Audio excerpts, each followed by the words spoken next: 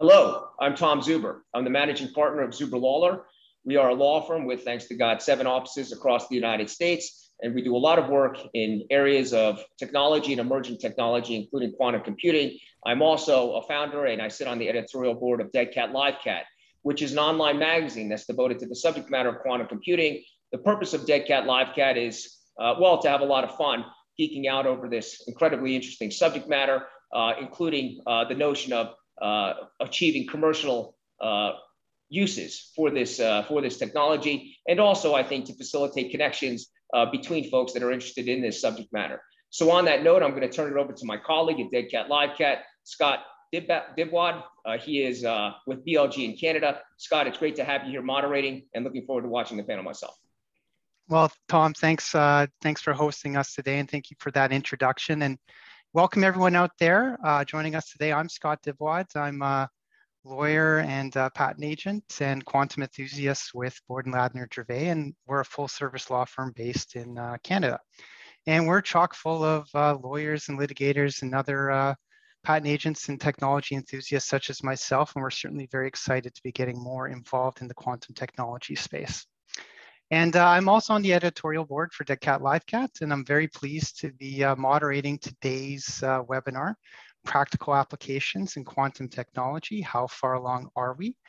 And joining us here today, I'm very excited to be welcoming our esteemed group of panelists. And I'll just briefly mention everyone by name, and then we'll go around and do introductions. So we have Jean-Francois Bouvier, partner and director with Boston Consulting Group.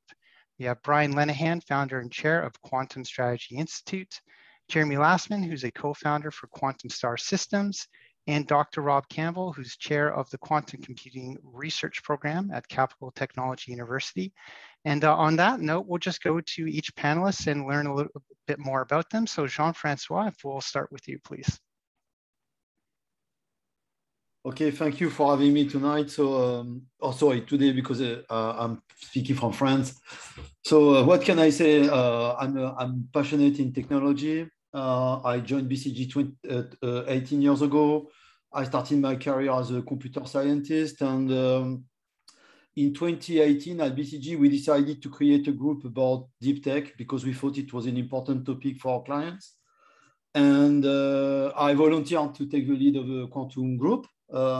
Since I've been there, we have published 9 papers on the market and doing analysis on the different aspects. And we engage with clients. We engage, so basically our Fortune 500 clients, I would say, investors, because, you know, there is a lot of M&A or funding, as you know, in the space. And sometimes with governments asking us, you know, what to do in terms of national strategy. So it's a very exciting industry to be in, and I'm very happy to be here tonight and today for those in the US. Great. Well, thank you, Jean-Francois. We're certainly excited to have you here today. And Brian, over to you. Sure.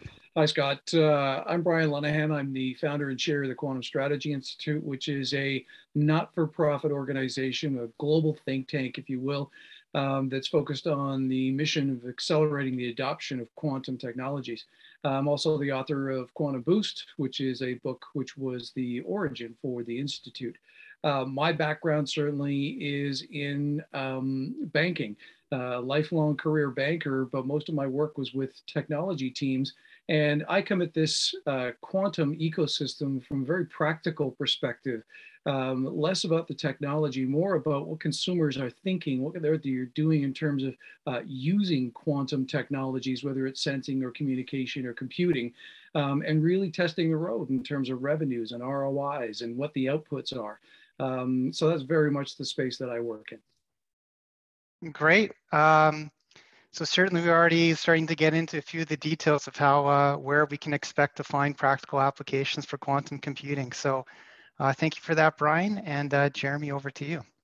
Hello, it's great to be here, honored to be here. My name is Jeremy Lasman.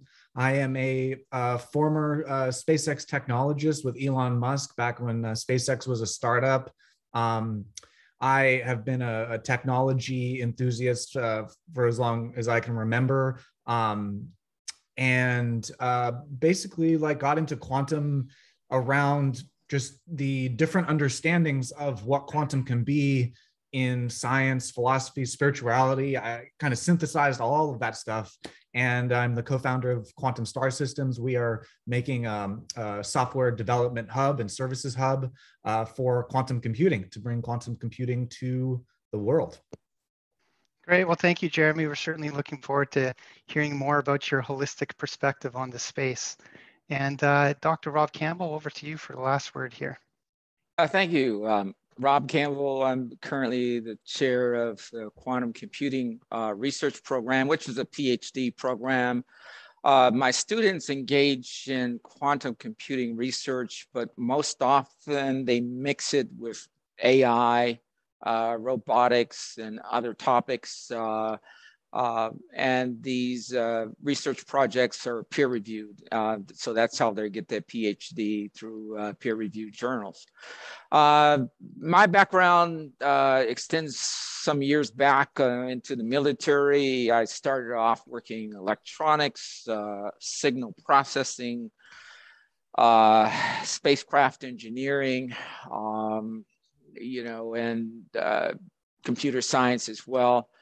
Quite a few years in those areas. And I am very, very enthused about the topic of quantum mechanics and quantum computing and what it offers. And so I'm just thrilled to be part of this today. Thank you.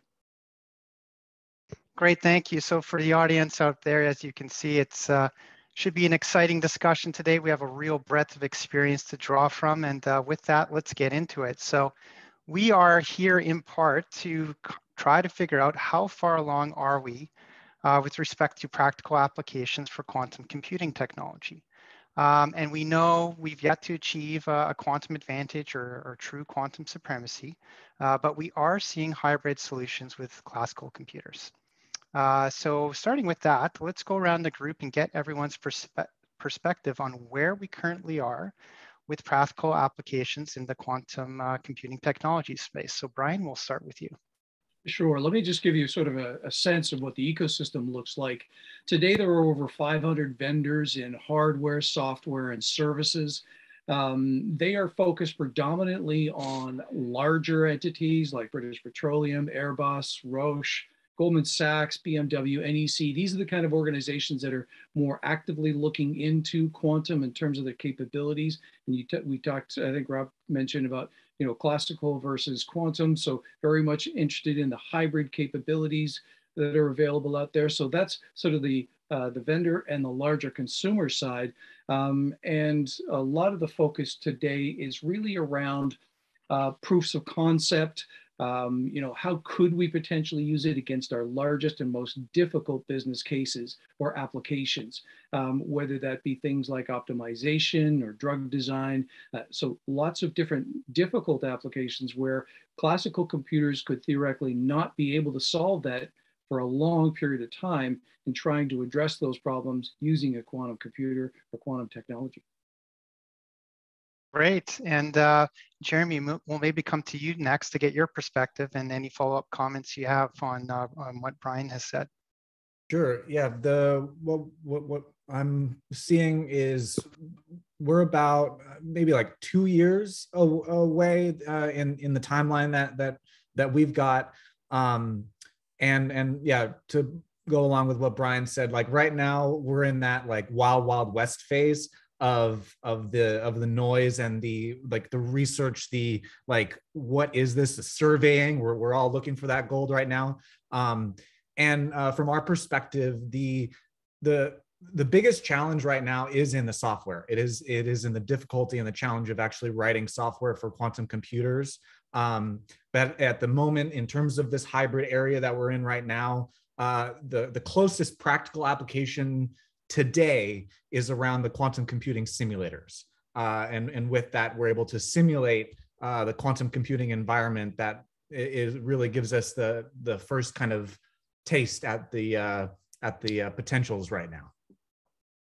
And Jean-Francois, I see some nodding in agreement there. So it seems like you might be thinking 2 years away to achieving a quantum advantage as well. What are your thoughts on where we are in terms of practical applications?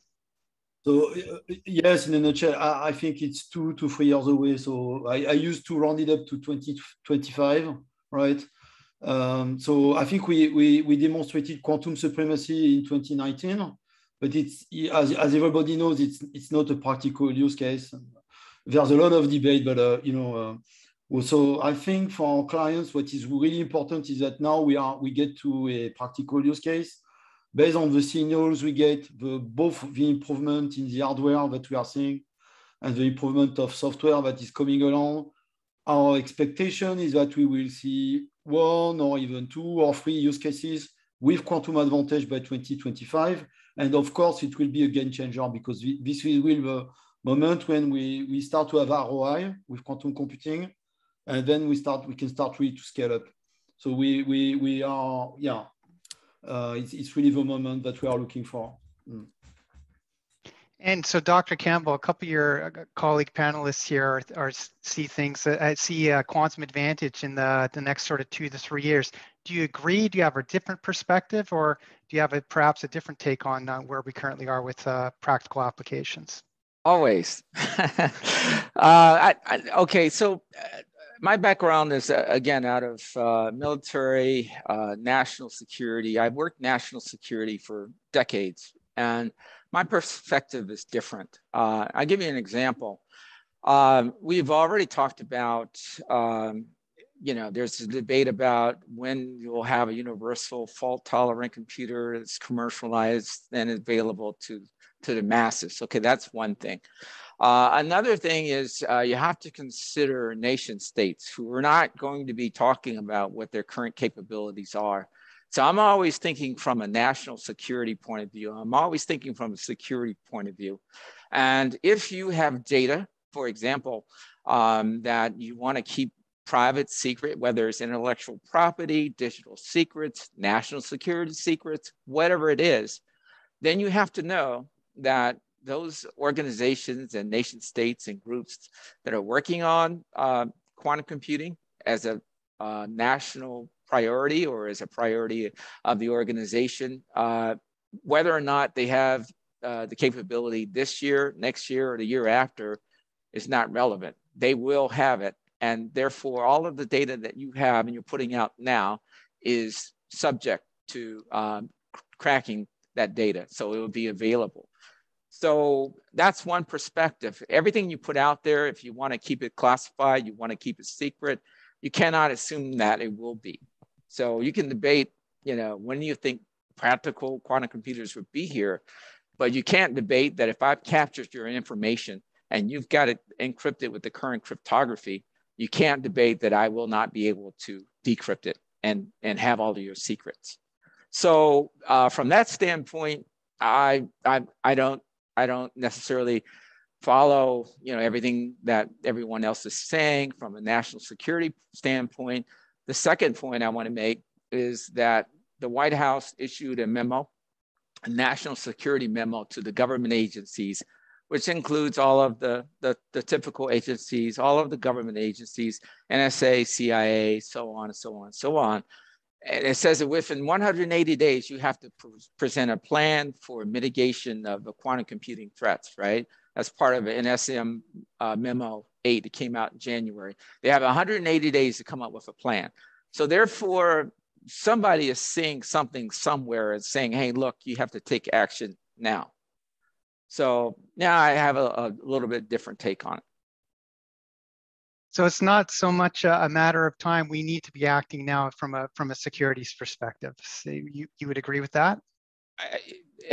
I've been saying this for years.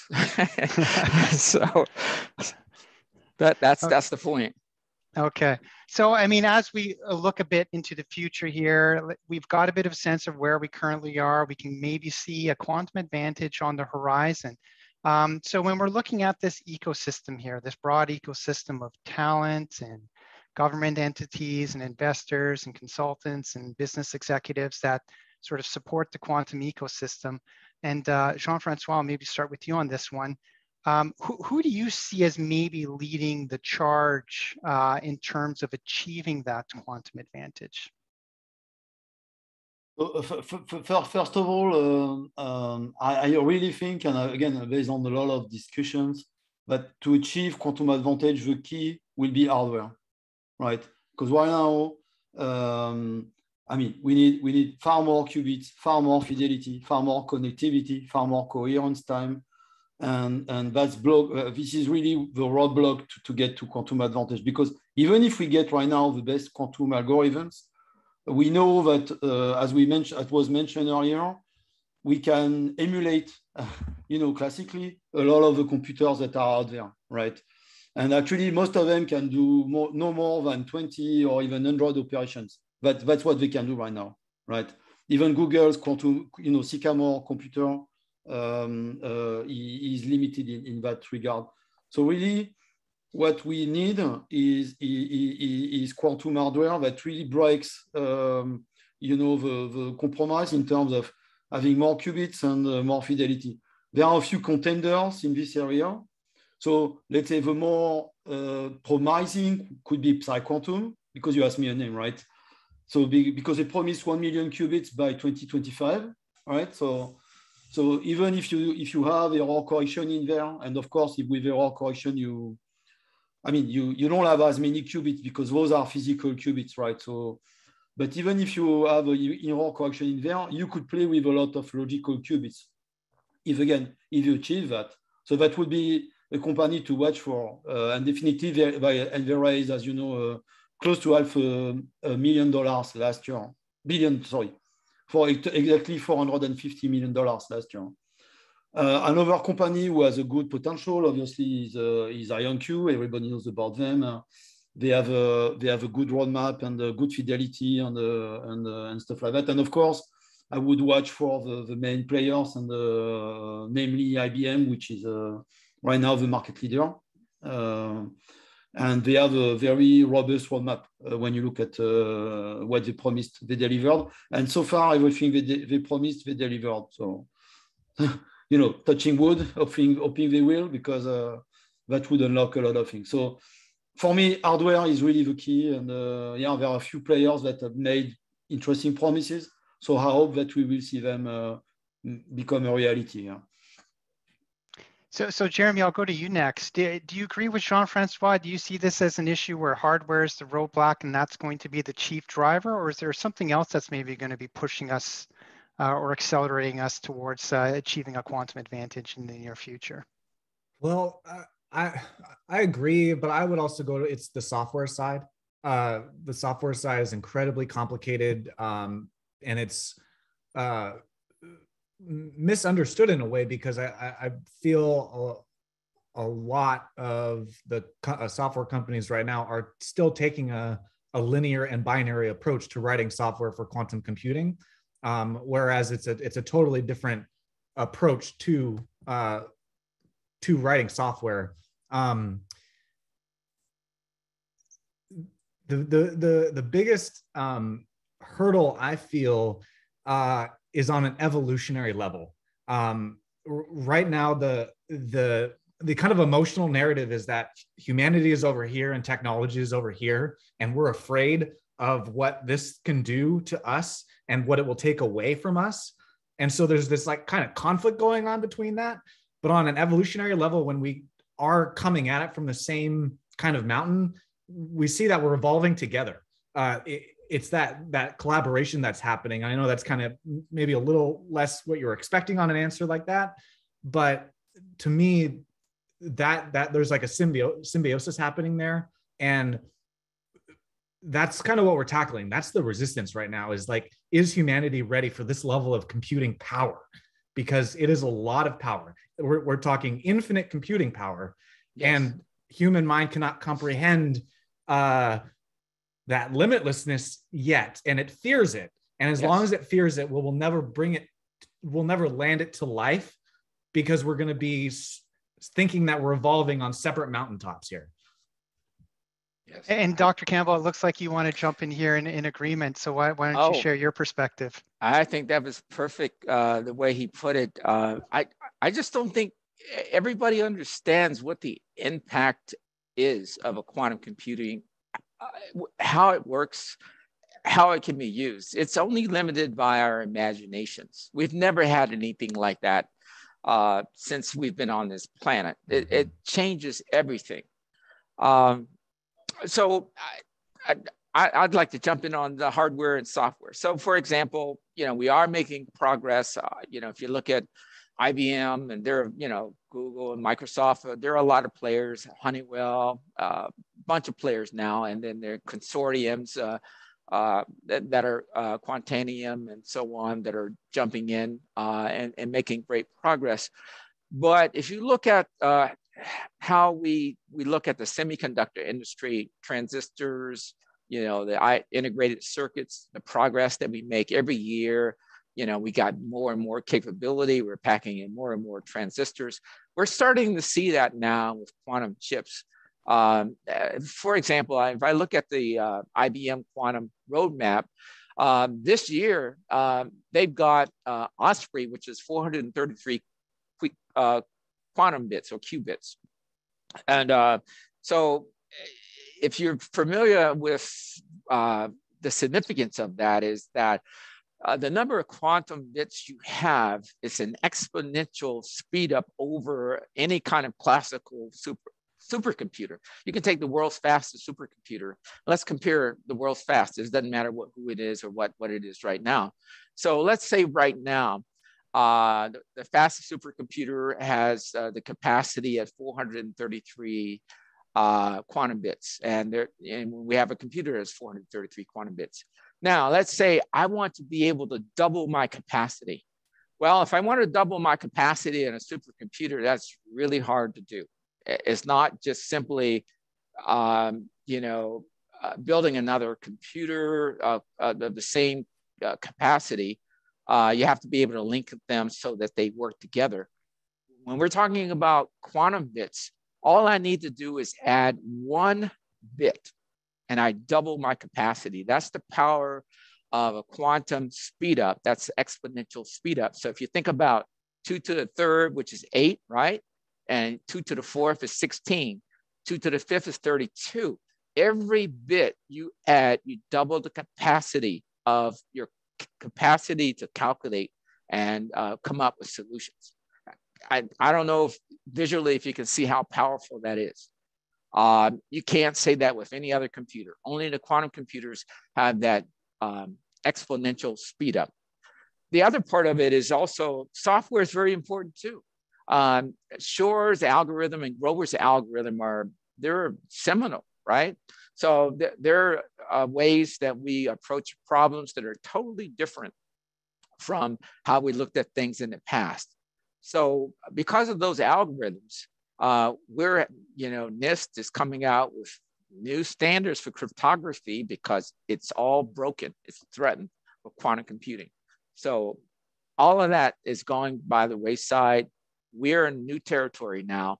And I think that there's always a lot of resistance from segments of the population for various reasons about where we are and where we're trying to go. We always have resistance, but it's going to take people with open minds, people with imaginations to help further humanity along. But I agree with what he said. It's perfectly the way he put it. So Brian, we'll come over to you for the last word on this topic. Your panelists, your fellow panelists here have talked about the importance of hardware, of overcoming current roadblocks. Obviously, there's a desire to sort of overcome that perhaps fear of the technology and find harmony between technology and human enterprise. What's your perspective? What do you see as being a main driver in terms of pushing us towards achieving a quantum advantage? Well, Scott, I'm going to bring it back to this year. And fortunately, just last week, I had the opportunity to moderate a good portion of the Quantum Business Europe session that occurred. And there was about 25 people that I was interacting with during that session in various panels and so on. And by far, every single one of them talked about one issue, and that one issue was talent. And getting access to a sufficient amount of talent in order to drive all the things that Jean-Francois and Jeremy and Rob are talking about. And that is a major challenge for hardware, software, services providers. And so there is a lot of work that's being done or being identified to bring that talent about, whether it's from conventional computing to quantum or net new. So, you know, we're seeing that as well. From a consumer side, benchmarks around quantum volume or qubits or algorithm efficiency are irrelevant. What they really want is understanding what the outcomes are. How do I benchmark against what I have today in terms of conventional systems? So how does it improve where I am today? Whether it's from a cost perspective, a speed or accuracy or other purpose or other reason. So, you know, we have to keep those things in mind. Quantum will be an incremental technology. We won't simply leap to the end. So what additional benefits can we get, whether it's true quantum or quantum inspired or some other sort of format? Well, Brian, that's a great segue into our next topic here. I mean, we've obviously been talking about the kinds of solutions that exist currently. And, you know, what we're seeing is, you know, classical computers with sort of a hybrid approach here to achieve something that's quantum inspired. So I'll actually go back to Rob with this one. So, you know, we know there's a lot of attention being paid right now to applications, say, in the financial sector space or logistics supply chain problems or scheduling optimization problems. But are there other areas? Are there technology verticals, practical applications, or maybe some issue that's currently flying under the radar that's perhaps not top of mind that we should be paying more attention to? Dr. Campbell, what do you think? Oh, sure. Yeah, it's just endless. As an example, artificial intelligence. One of the things that's been holding AI back is the lack of real compute power necessary to make it even more effective. An example, for every branch, and you have a decision that you need to make, all possibilities and all probabilities need to be considered. Well, in the real world, that's a tremendous calculation problem, and we just don't have that compute problem in a classical computer. But with quantum bits, you can consider all probabilities and all possibilities within the framework of that problem. So AI, you know, will be supercharged. If we look at, you know, something probably along the lines of healthcare, medicines. You know, you can model drugs accurately where you can't do it today because of classical computers' shortcomings. You can model drugs and you can model organs of the human body, and you can actually watch the interaction of that drug with your DNA, with your chemistry. It's personalized to you. If you look at space travel, you look at everything from logistics, right? You know, what's the most efficient path? And unfortunately, on the other side of the coin, we know that they're being used for weapons as well because of the tremendous capacity to calculate. We know that the National Laboratory Los Alamos bought a D-Wave computer, 5,000 qubit. That was several years ago. That was announced publicly, and who knows how many qubits they're dealing with D-Wave. You have a different type of computer called annealing, which is a different technique. But still, we found that annealing could be used to crack the cryptography that protects the secrets that you have. So that's unexpected, or at least by some. So it's just wide open. We're only limited by our imaginations. That's it. So Jeremy, with that thought in mind, we're only limited by our imaginations. Where does your imagination take you in terms of perhaps a practical application, technology vertical, or issue that we might be overlooking right now in this space? I think to bring this down to the most practicality, imagination, that's definitely my language for it. But where I would steer business owners or whoever might be watching this in terms of like thinking about practical applications, we're steering towards where you're currently being bottlenecked in intelligence. And this, like just taking what we were saying before, like logistics, transportation, traffic flow. I don't have a lot of experience in that industry, but I can speak on the broad strokes, big picture level that you are dealing with a lot of this data, and you have this classical computing approach where you just add servers to get more power, and it's very linear in that sense. But when you look at as where are you being bottlenecked in the intelligence, whether that's human intelligence or artificial intelligence, you're looking at what would you like to do? Where are you being bottlenecked by the amount of permutations that you're trying to process all at once? Because as Rob said, we're only limited in the imagination. So right now we think we're computing a lot of data with classical computers, and all these permutations and all these possibilities of logistics and all of these things. But are there calculations that you would want to do if you could mix more unstructured data together, if you can bring in more data all at once? Those are the type of questions that you want to be asking. How, at this stage of where we're at, not way down the line when we're talking like, 2 years. I'm talking about what you can do right now with your data to leverage it and to start to play with the quantum computing mindset. Because like I bring it back to humanity's fear of this is that it is going to take away a lot of the human work. This is why we have computers, is to do the work for us. But with that is we start to approach people's skills and expertise that they've been going at for a lot of years. And with quantum computing, think about like, what if we could give your company 300 highly skilled employees? Like, what would you do with that? What would you do with 300 more employees? What would you do with 3,000 more employees?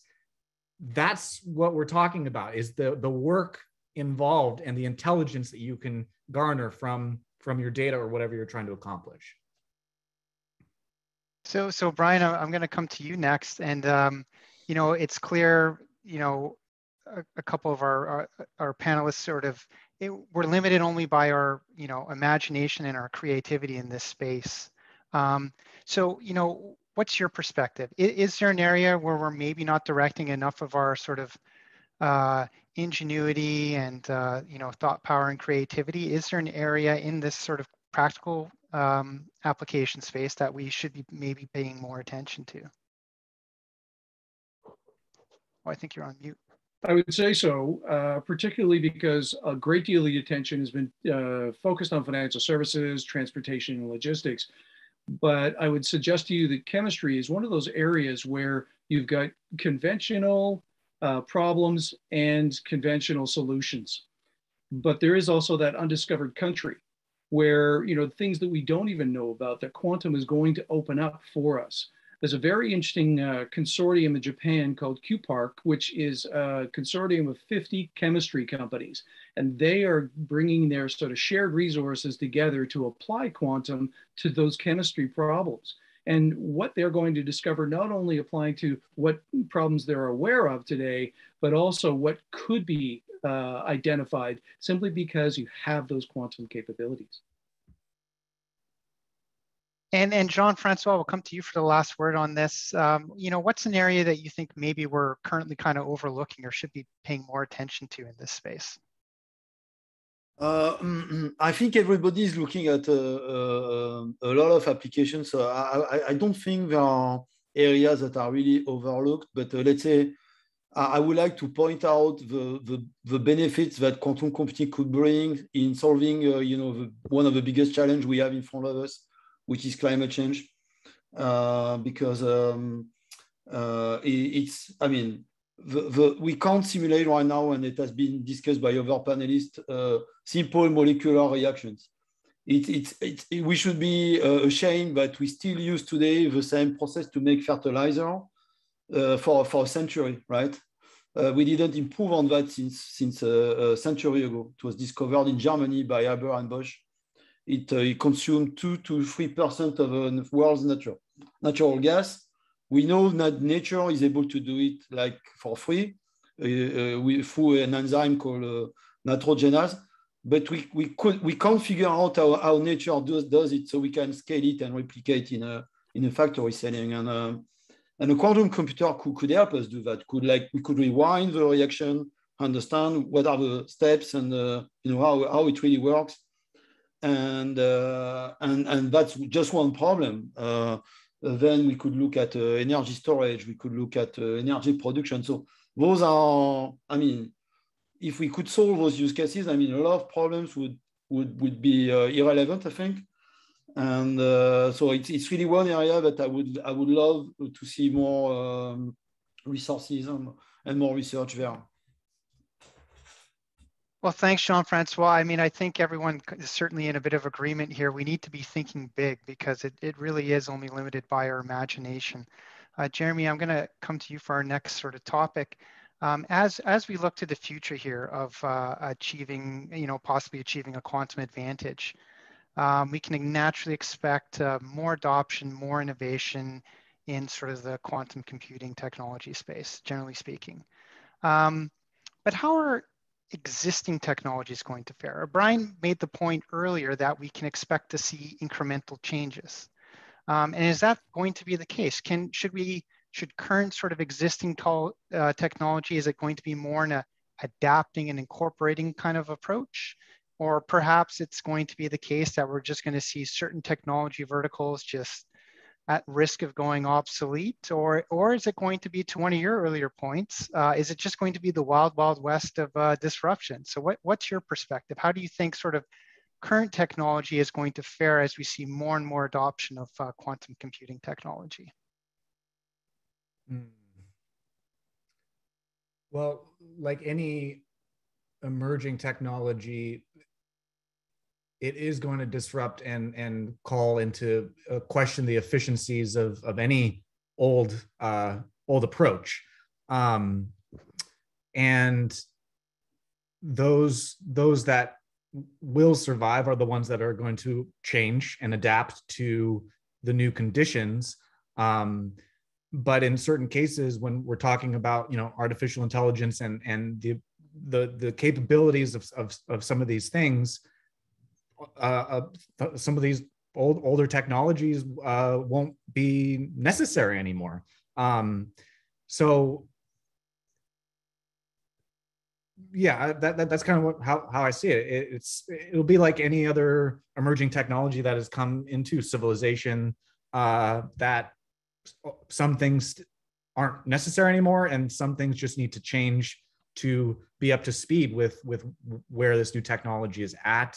But I do see a lot of the inefficient structures and systems that we've got will fall away, because they're just, in an evolutionary sense, they're just not needed anymore. Right. So yeah, go ahead, Dr. Campbell. Yeah, I'd like to add, if I could, on that, because I thought about this in my experience. I have like students who, of course, they're in these topics like AI and quantum mechanics. And what I tell them all is forget about what you think you know, because it's only going to get in your way. And what I mean by that is, so for example, a lot of people are still stuck on Newtonian physics, Einstein's physics. They say things like, you can't go faster than the speed of light. And what that does, if that's part of your mindset, is part of the way that you're approaching a problem, then it's going to dictate how you go after that problem and what your possible outcomes could be. So if you forget about what you think you know, forget all of this stuff that you think you know, and you come at it with just, it's wide open, right? This is something that we've never seen before. We're not limited about what people said in the past, you can't do this and you can't do that. All of that's wrong. Just forget about that. So we need to get our workforce, we need to get our mindsets adjusted We need to start thinking in new ways. And it's not easy, but I think in order for us to take advantage of this, we're going to have to do it. And you're not going to find many people that are going to be doing that. But for those who do it, they're going to be the game changers. And, you know, Jean-Francois, what's your perspective on this? You know, is this, do we need to just throw out what we kind of know to really embrace quantum computing? Is it more of sort of an incremental approach and adapting, or is it a bit of everything in terms of, you know, how sort of our current approaches and thinking with respect to technology might fare in the future? I think it's a bit of both. I've been long enough in the IT industry, for example, to tell you that mainframes that people said 20, 30 years ago that would go away, they are still there today, right? I know banks that use mainframes and they are still up and running and doing well. Besides their age, and people would say we can't find people developing on COBOL, but it actually is not true. So COBOL programs are still there. But humanity tends to add things in layers. So my opinion is that the current computing power that we have will not go away. We continue to carry on, and we'll add a quantum layer on top of it, and it will bring a brand new capability. It will improve on what we already have, but I don't think we will throw away the supercomputers we have, because also they are very complementary. Try to do 2 + 2 on a quantum computer, right? You might get 4.1, you know, so or play Netflix. So I mean, classical computers will be great at what they do. Quantum computers will augment them, and yes, the sky is the limit in terms of combining them. But I don't see the old tech going away just because I've been told, and I mean, I'm in IT for a long time. The mainframe will still be there in 10 or 20 years. Mark my words. So, you know. So, Brian, over to you for the last comment on this. I mean, it seems pretty clear we need to have a sort of a bit of an adoption mindset in line with your earlier comments about incremental change. So can you maybe expand on that? How do you maybe, what's your sort of vision in terms of how we're going to incrementally adopt advances in quantum computing technology? Well, Jean-Francois gave a lot of great examples of traditional, you know, technology that's come before quantum. But in every technology buying decision, there's a human being. And we have pioneers, we have early adopters, we have late adopters, and we have laggards. Those companies are not going to move forward with quantum at the same pace. They just are not. So, you know, there are going to be pioneering companies who start to leverage the quantum capabilities in whatever form they are today. We see the example of Multiverse and Kexa Bank, who are already getting some early results from their quantum-inspired calculations and algorithms. But there are hundreds of thousands of other companies who in 2025 are going to be asking the question, what's quantum? And, you know, if that's the case, there are going to be lots of pioneers and early adopters who are gaining that kind of advantage. So the technology is going to be incremental, but so is the acceptance or adoption by those people who are consuming or buying. And sort of sticking with this same theme, Brian, as we sort of have an eye to the future and we start thinking about 2025, 3, 4, 5 years down the road, maybe achieving a quantum advantage, what should companies be doing today to better position themselves to realize the benefits from a quantum advantage, or to position themselves to be able to leverage real quantum computing power? Yeah, a great question. The first question they should stop asking is, when will quantum advantage arrive? They need to be asking, when should I start? And that answer is now. So they need to start building out their infrastructure, their talent, their vendor relationships, people who they trust inside the quantum ecosystem, maybe joining a consortium to upgrade their learning capability, whether it's a QEDC or a QUIC or a Quantum Industry Canada or QPark. So ways that they can start to gain insights into what's really going on. Maybe take advantage of the QEDC marketplace, where they can actually hear from vendors on what they're actually offering today in the marketplace and with who, which companies. So there are lots of things that individual business leaders can do today to think about how they're going to adopt quantum. So Dr. Campbell, the message from Brian is clear. We need to be really starting today. Certainly that ties into some of your earlier comments about security risks. So what's your perspective? Well, like, what do we need to be doing today to help prepare for, you know, a future in quantum technology? Oh, sorry, Dr. Campbell, I think you're on mute.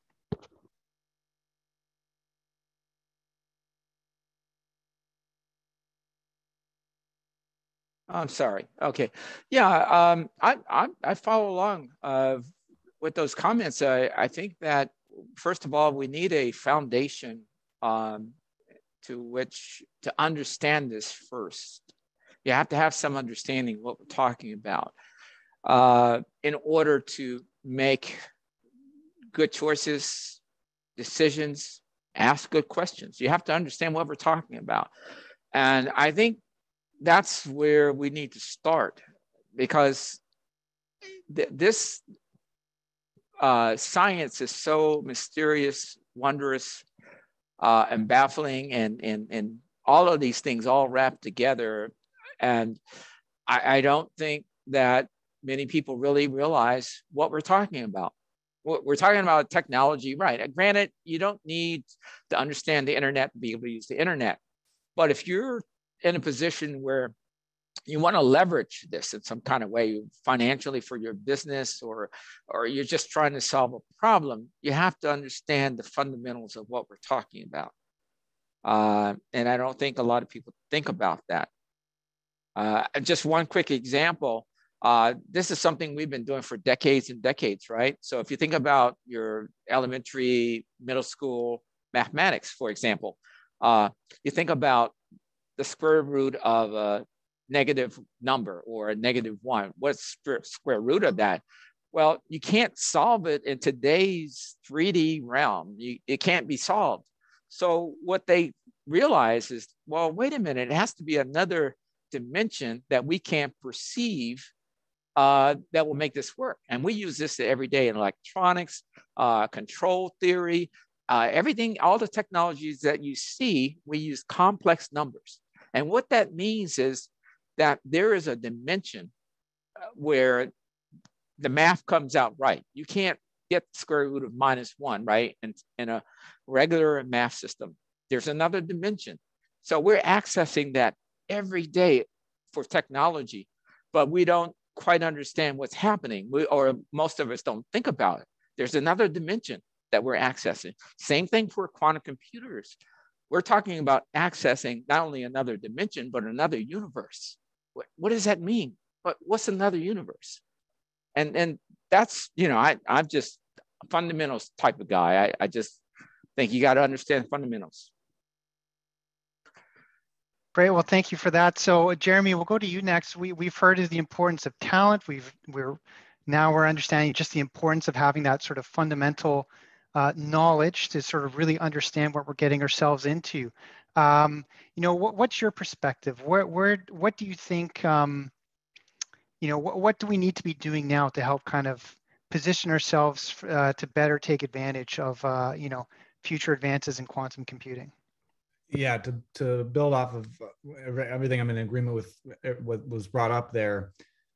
And I go back to the imagination here and the creativity, and would offer looking at it from the fundamentals, of course, the talent, but it's assessing the big picture of just take the variables of speed, of accuracy, and complexity of work as just like maybe the three basic variables there, and look at where you exist, where you currently exist with that, where you're being where you're being bottlenecked, like I brought up before, and what it would be cool to do if you could, and kind of take that survey on where you want things to be faster, where things are slow right now, where more accuracy would benefit, and also what sort of, going to that imagination, that like bigger vantage point of more possibilities, what complexities are you currently shying away from because you don't have the current compute power to even, think about processing right now because of just the complexity?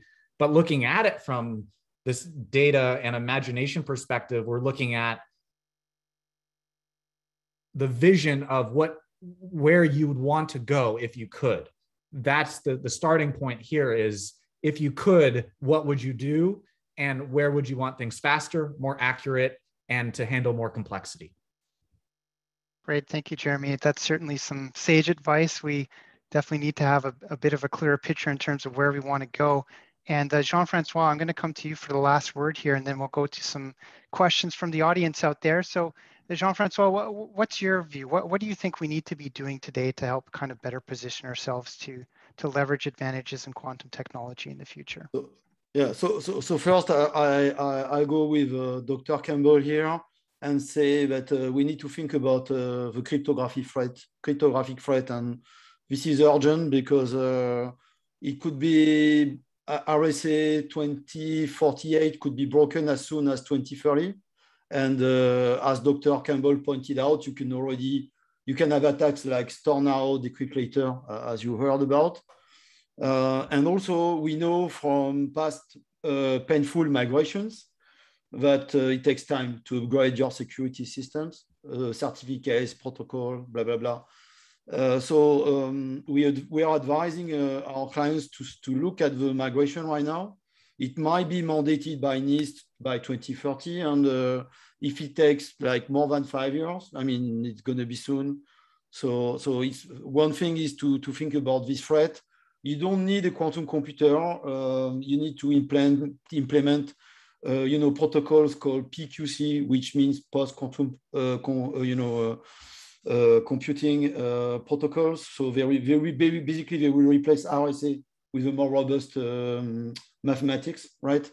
But it's a no-brainer, and I think everybody should look at it because everybody uses crypto, so everybody is concerned. So that's one thing. Then, of course, the companies, the reaction should be differentiated by the impact on the industry. So, for example, if I take two extremes, if you're in retail, right, you're Walmart, you're not so affected by quantum computing in your day-to-day operations. Yes, maybe you could improve your logistics a little bit, but there are so many constraints that you need to take into account. Including union rules and stuff like that, even a quantum computer could not necessarily improve that. So you're not that impacted. On the other hand, if you take chemicals, pharma, or financial services, you're more impacted. There are a lot of use cases in your industry. So I would say that, of course, it really depends on the industry you're in. We did a paper last year, so where we basically looked at all the use cases. So it gives a map basically of where the impact should be. But clearly, if you're involved in chemicals, if you use mathematics a lot, like financial services, then you should be starting down the journey, preparing, because 3 years you could say, oh, it's a long term, but it's actually not so long, because there are so many steps to get prepared. You need to find the right partners. You need to identify the right use cases. You need to gather the data. You need to look at the software. I mean, there are so many steps you need to prepare. So let's say our most advanced clients that are impacted, yes, they look at this. Those who are in non-impacted sectors, they will probably wait and see if something is valuable for them, but it's less urgent, I would say. Okay, well, very good. Well, thank you for that. That does wrap up the formal part of the discussion. We do have some questions from the audience, which we'll jump to now. So the first question, open to any of the panelists. Does anyone see a real chance of an upcoming quantum winter? The hype is big, but can quantum computing fulfill the expectations? Anyone want to take a stab at that? I think it's a question I get often, and I think there's a non-zero chance. So it's really difficult to quantify. Maybe it's 5, maybe it's 10% chance that, you know, we fail to have achievement in the hardware that I was mentioning. That doesn't mean, so we could have a quantum in terms of like a pause, or let's say, a lull in the interest or in quantum computing, right? That doesn't mean that the long-term prospects of quantum computing are bad, because you have to keep in mind that a lot of money has been poured in the sector. The best and brightest minds are working on it. Last year alone, 1.7 billion of private equity money has been raised, and I'm not counting the money from IBM, Microsoft, Amazon that are not in this amount of money, right? So that gives us, plus the government money, right? Long term, I'm optimist. There might be a period where we have a few setbacks. For example, we don't, you know, increase the number of qubits as we anticipated we would, or fidelity gets stuck at, for example, 99.9, right, for some time. But yeah, we could say it's a quantum winter in a way that definitely to the, you know, create a lull and some pause. But long term, I'm optimistic, just because I mean, again, so many money and the bright minds are on this, that and we know there's no reason that it cannot work. The physics are clear, it can be done. And actually, when you look at when we were in 1980, when it started, 40 years after, what a great achievement, right? So it's too big to fail, in other words.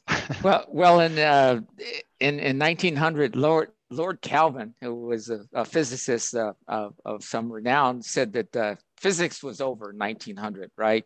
All we really need to do is just be more precise in our measurements, and that was it. But I would say that quantum mechanics is the most successful science that this planet has ever seen. Everything that you see around you, all the electronics uses principles of quantum mechanics.